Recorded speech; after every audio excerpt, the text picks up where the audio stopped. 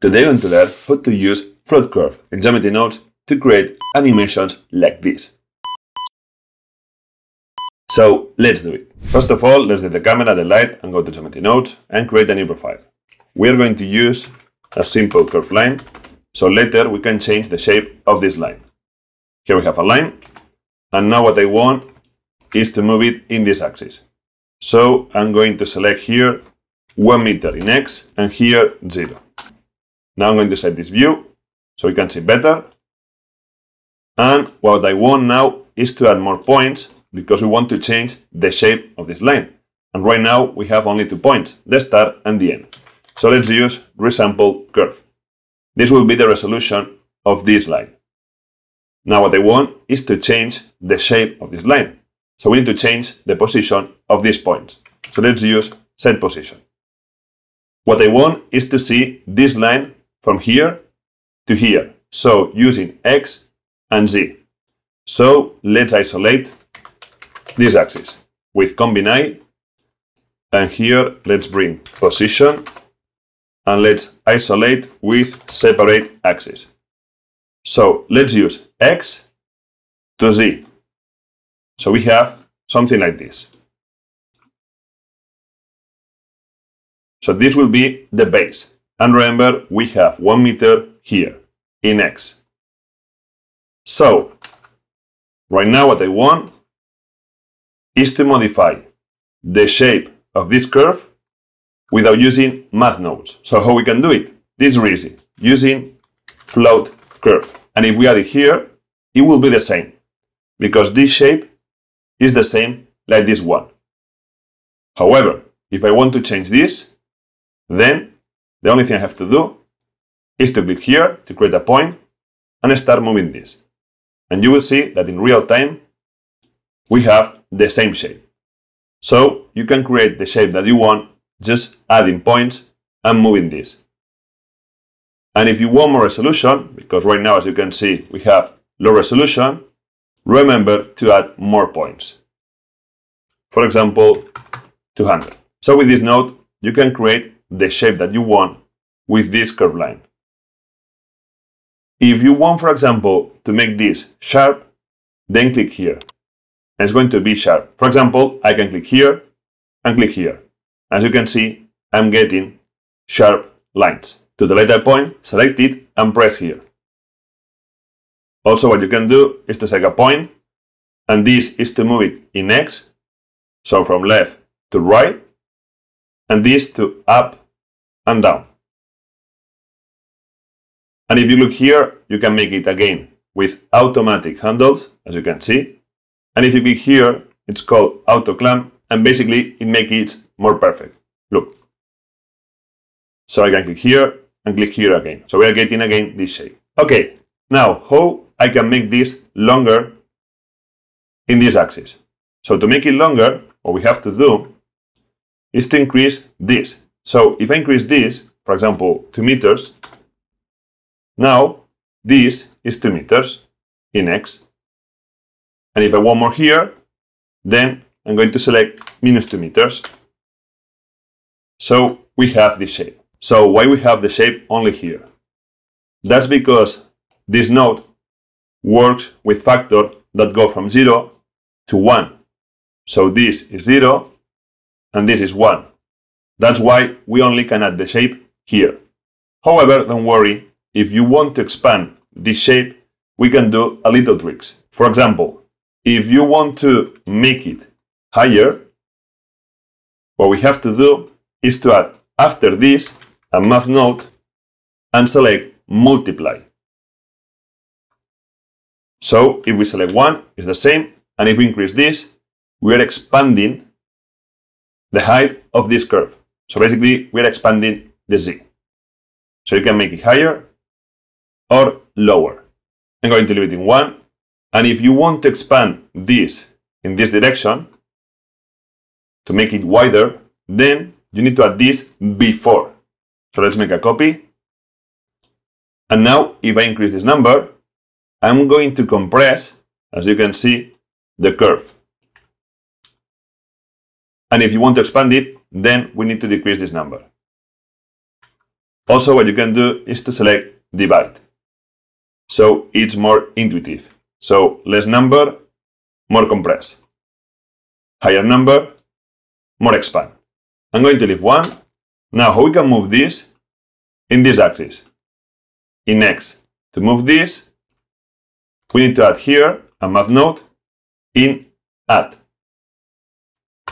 If I select 0, it's the same. And if I increase this, I can move this shape in this axis.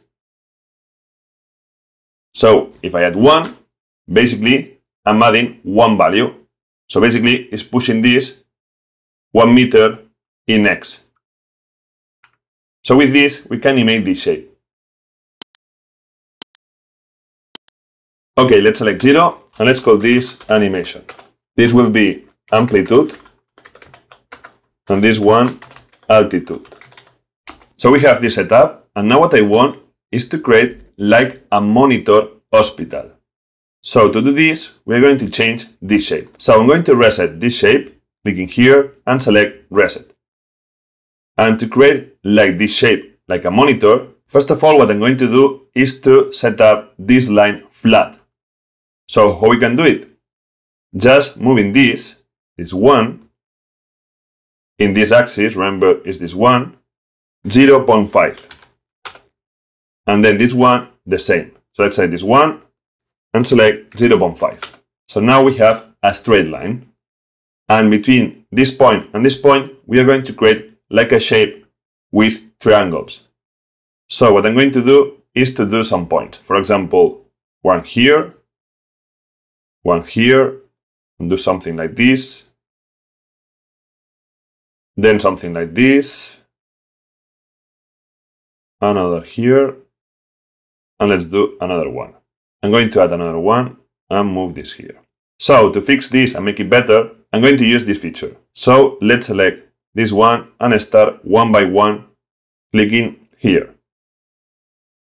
Really important to avoid this, try to set up these ones in 0.5. 0.5 and this one in 0.5. And if you see these little weird shapes, then remember to add more points. For example, 500. Or if you want, you can add 1000 points. So that's what we have right now.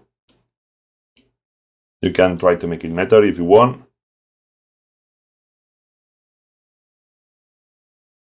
So that's what I have, as you can see. And remember, if you want to animate this, the only thing we have to do is to move this. So we can create this animation. For example, it's flat and then appears this shape. This one animation, or what you can do if you want, is to add here a trim curve. So if you decrease the end, you can do this animation. You start in 0 and then you rebuild the line and you create this shape. Beep, beep. Remember, you can increase the altitude, the height, and also the amplitude. Another tip I want to tell you, if you want to select one peak, top or bottom, and make it higher than 1, or less than 1, because remember, this is 1. So to do this, if you go here in float node and you click this button, here we have the limit. So X and Y have a minimum value from 0 and maximum value from 1. However, you can increase, for example, this one. That is the high, right? So, for example, I can click here and select maximum 3. So that means that now, if I click here, I can make it higher than 1. Look. So we are not going to see it in this graph editor. However, we can see here the real value, and you can see it in real time in the viewport. So I can make it until 3. So as you can see right now, I'm trying to make it higher, and I can because the limit is 3 meters, because I selected 3 meters. And if I want the same, this one, but down, then I select minimum -3. So I can select this one and make it less than 1, as you can see. The only problem is that here you cannot see the real point. But if you want to do it, remember, you can do it thanks to this. But right now, I'm going to select 0 and 1. And I'm going to press Ctrl-Z to leave it like before. Okay, now, how we can animate this and make appear copies of this shape after or below the original shape. So to do this is really easy. The only thing we have to do is to add here a fraction. So let's select fraction. And now we have copies of the same shape. So remember, the original shape is 1 meter. So this is the original shape. And thanks to fraction, is repeating every one value the same shape, as you can see.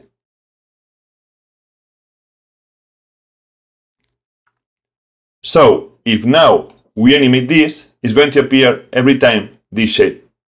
And we can create this effect, this animation. However, if you want to increase the separation between every original shape, so for example, I want this, but I want a longer flat space between this one and this one. Then, instead of using fraction, we are going to use his big brother. This one, floor modulo.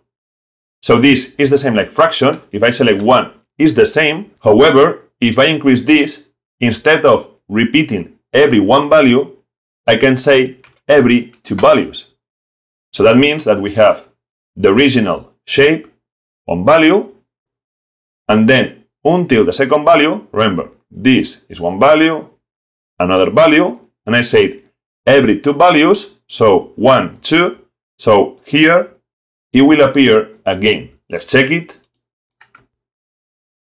So as you can see, every 2 values, it appears again. Or what you can say is, for example, every 3 values. So basically with this, you can define how long is this space until every shape that we create here. So if I animate this, as you can see, now we have a longer space to create this more realistic hospital monitor of heartbeat. I'm going to select 2 because I prefer it. And if you want to animate this without keyframes, remember to use a sync time. And now let's press play. And we have this really cool animation. And remember, if you want to make this longer, the line, then go here and increase this. So more you increase this, longer is the original line. I'm going to leave it in 2 and 2 because I like it like this. And remember, if you have any problem of resolution, you see something weird, just add more points. Now let's give a mesh to this, because if we try to export this, we are not going to see anything because it doesn't have any mesh. So I'm going to give a mesh, but first of all, I'm going to make the background dark. And to give a mesh, remember to use curve to mesh. And let's select curve cycle. Let me select this view so we can see better. And I'm going to select something like 0.01. So we have this animation, as you can see. Really cool. Going to select fill caps. And now let's add a material. So let's select send material. Let's select the default material. And let's go, for example, here. Select the shade editor. Press N to hide this. And what I want is to make it emit light, for example, green, like a monitor in the hospital. I'm going to increase the strength. And I'm going to set this view. And to see the glow, remember, in Blender 4.2, we have to go to Compositor, activate always, and then we go to the Compositor, enable nodes, going to press A and point to center the nodes, and here let's add glare. And let's select or this one or this one. I prefer this one because it's more subtle. So now we have this animation. Really cool. And now let's go a step further. So at the beginning, I want really bright with the opacity 100%. At the end, I don't want light, so zero opacity. So to do this, what we have to do, let's come back to geometry nodes.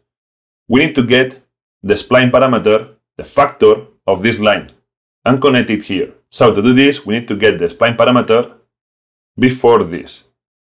So before converting to curve to mesh, and after set position. So let's use a store name attribute. And what attribute we want? We want basically a spline parameter factor. Remember, factor is the information from the start of the curve and the end, from 0 to 1. And let's give a name, factor.